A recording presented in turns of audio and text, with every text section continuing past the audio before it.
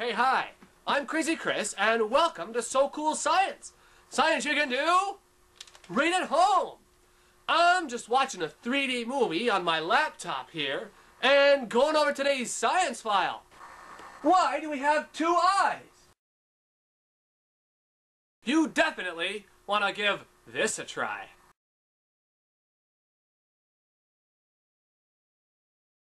Okay, you're going to want to get yourself 2 pens. 3, 2, 1, action. Okay, you're going to want to get yourself 2 pens or 2 pencils. Or a pen and a pencil. Now, before we go any further, you must not, do not, in any way, put the pen or pencil in your eye. Oh! Oh! Oh! Man! Oh! Okay, take the flat ends, and you're going to put them together. Huh, that was pretty easy. Just like that. Okay, now, close one eye and put them together. Whoa, they pass right by each other.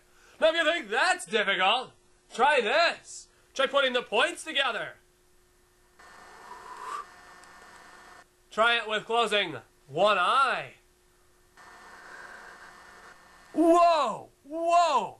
Now how come when you shut one eye or the other eye and you try to bring the ends together, they pass right by each other? Well, open your eyes and take a look at this. This eye trick has to do with depth perception. Depth perception is the ability to see how far or close an object is to you.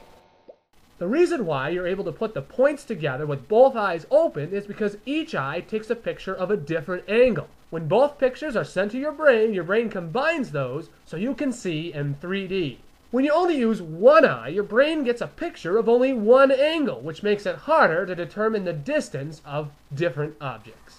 So now you know why we have two eyes. You know, being able to see in 3D is why science